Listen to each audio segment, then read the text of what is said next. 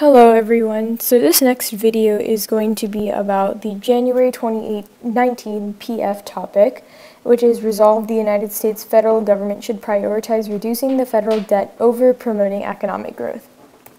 So let's just start off with the wording of the resolution. And I guess the biggest problem with this topic, like most of the topics, is just the fact that the wording is very vague.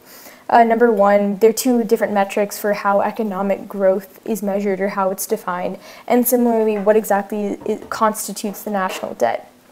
So things to remember, at least for the neg side, in defining economic growth, is that you also have to really specify exactly how is economic growth measured, and how exactly should we define economic growth. Is it going to be an increase in per capita GDP, or just GDP in general, things like that.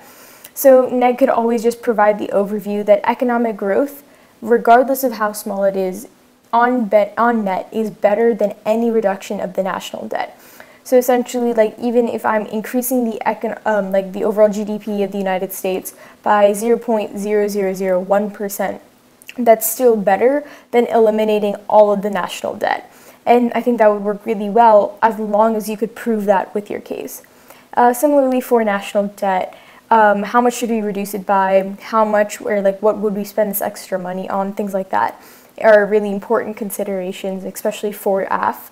And AF could even provide the overall overview that any reduction in debt, regardless of how small, is better than economic growth. So it's kind of similar to what I was talking about for neg. You just apply that same logic for AF. And so during the summary, it's also important to remember that you should mention the harms of not voting for your side versus the harms of voting for the other side. So essentially what this means is, usually in the summary, you'll get up and you'll say, here are the reasons why you should not vote for the other side or your opponents. But here, what you should basically be saying is that here are the harms if you don't vote for us. So because of that, you're going to see that there isn't going to be much clash. Because technically, like, any reduction in national debt, sure, it might be good, and any reduction in economic growth is also arguably good, or increase in economic growth is all arguably good. But the problem is it really comes down to, your impacts, and like who's impacted more, and the magnitude and scope of those impacts.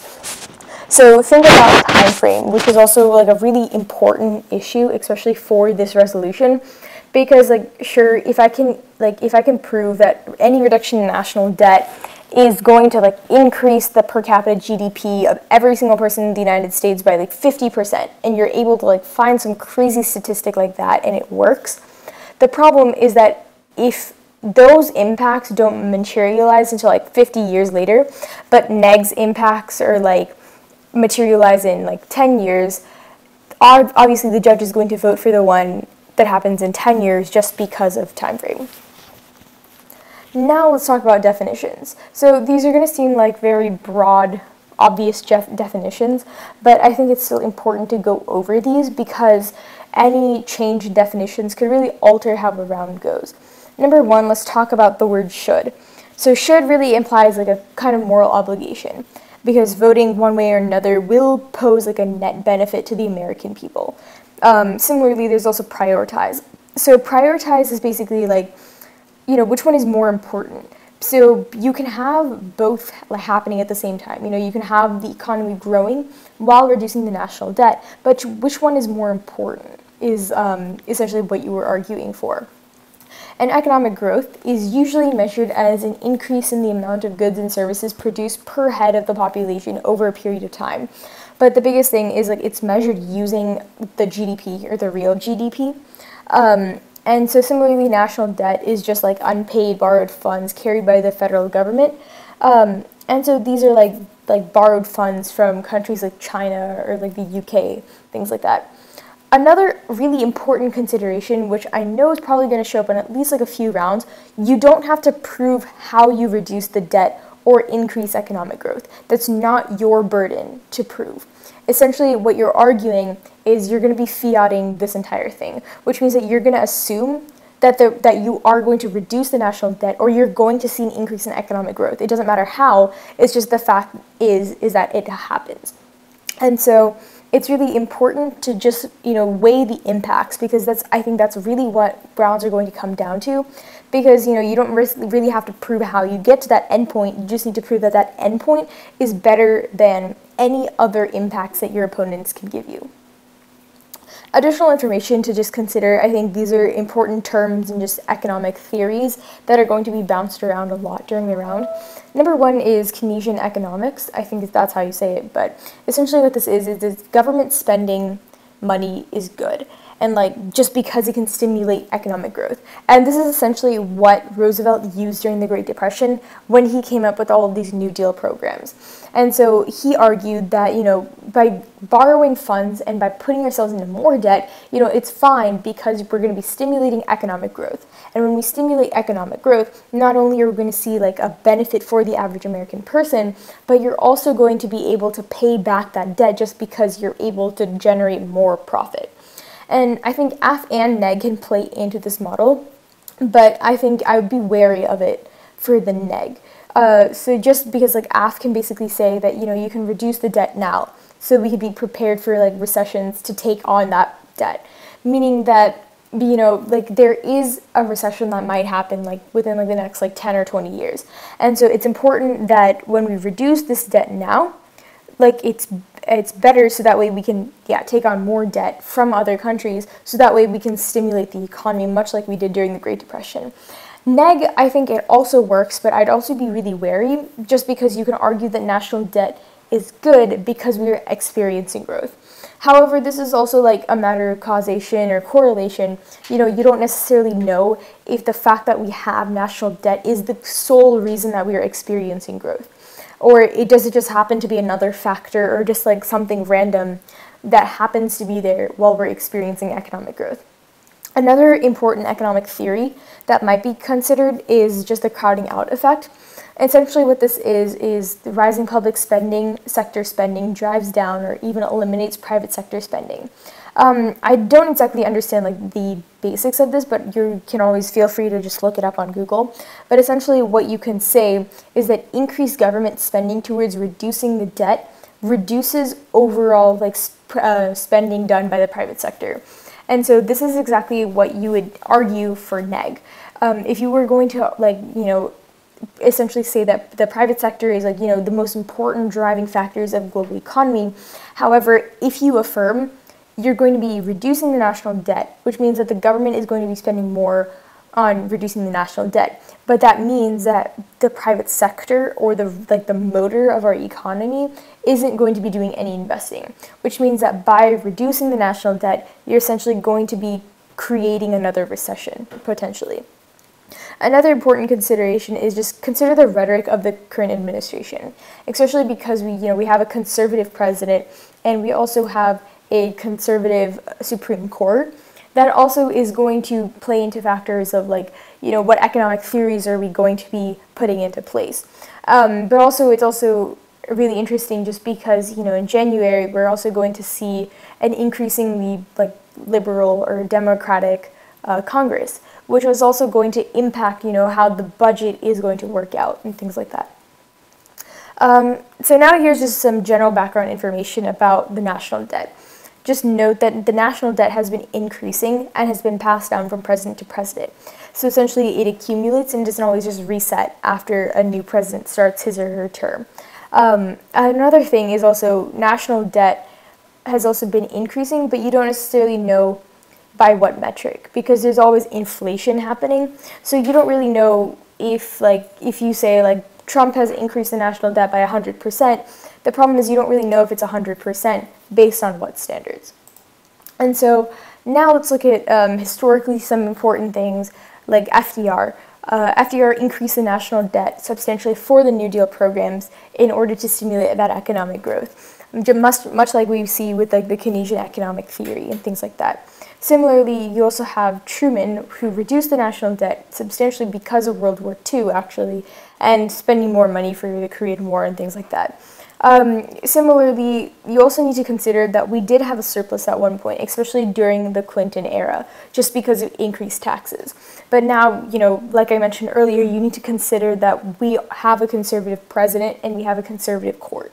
And so what exactly does this mean in terms of taxes, and like how much does the average citizen pay, and how much of this tax money is actually going towards reducing the national debt or stimulating economic growth? Now let's talk about economic growth. So like I mentioned earlier, it's usually measured using the percent increase in GDP. Basically, the Fed is like another important aspect when considering economic growth, which is essentially the central banking system of the United States. So the biggest thing is that it just led to the desire for central control of the monetary system.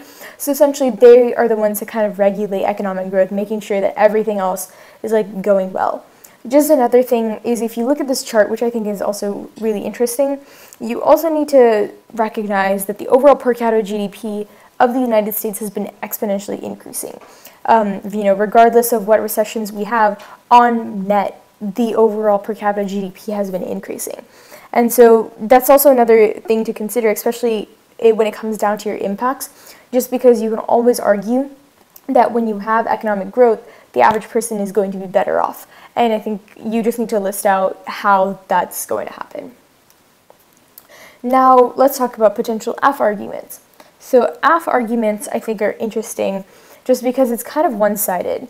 You just have to prove, why exactly is debt bad and why is reducing debt a good thing. That is essentially your one goal if you were arguing AF in a round. So one thing is that there are a bunch of different arguments that you could potentially run. You guys can always just pause the screen just to read over everything. But now I'm going to look over the red bold stuff because reducing debt is a prerequisite to economic growth.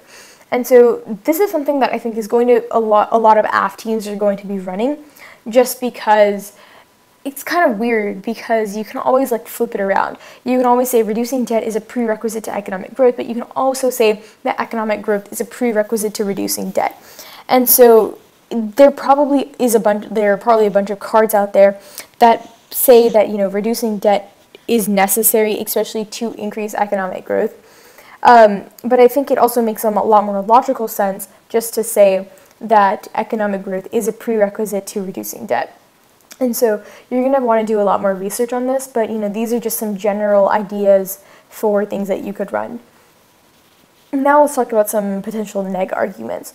So similarly, for neg, you also have a bit more breathing room, I think, just because you just have to prove that any economic growth is good, and you just need to show that any reduction in the debt is bad.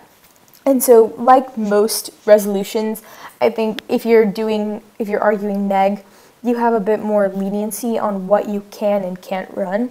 And I think it's easier just to come up with potential contention ideas and things like that. Again, like I talked about earlier with the red stuff, growth is a prerequisite to reducing debt. There's probably a bunch of literature out there that specifically state this. I think another important consideration, especially for this topic, is that you are going to see a lot of hypocritical literature, just because you'll see stuff that's growth is a prerequisite to reducing debt, or reducing debt is a prerequisite to growth. Things like that, that's just one example. There are probably millions of other examples and things like that to really consider and, go down to the nitty-gritty stuff. Similarly, I think it's also very important for you to be familiar with basic economic theories, which I think is why this topic is going to be a bit harder to debate, just because it's purely based on theory. And I think either way, I think both sides are going to be able to access the same impacts at the end of the day. But like I talked about earlier, it also depends on the overall scope and magnitude of things, but also the time frame. So when doing research, I'd definitely be aware of certain economic theories to talk about, the Keynesian model, things like that. And then I'd also look at different impacts, because I think your summary is going to be exclusively just weighing on your impacts and explaining why your impacts are much better than your opponents. And so we probably will go over a few weighing mechanisms and stuff in the later weeks coming closer to the tournaments, so that way you guys can have a better idea and better practice of how to weigh effectively and do it well, so that way you consistently win rounds. And so with that, I think that's the end of the topic lecture, and please leave questions or comments down below, and we will do our best to get back to you right away.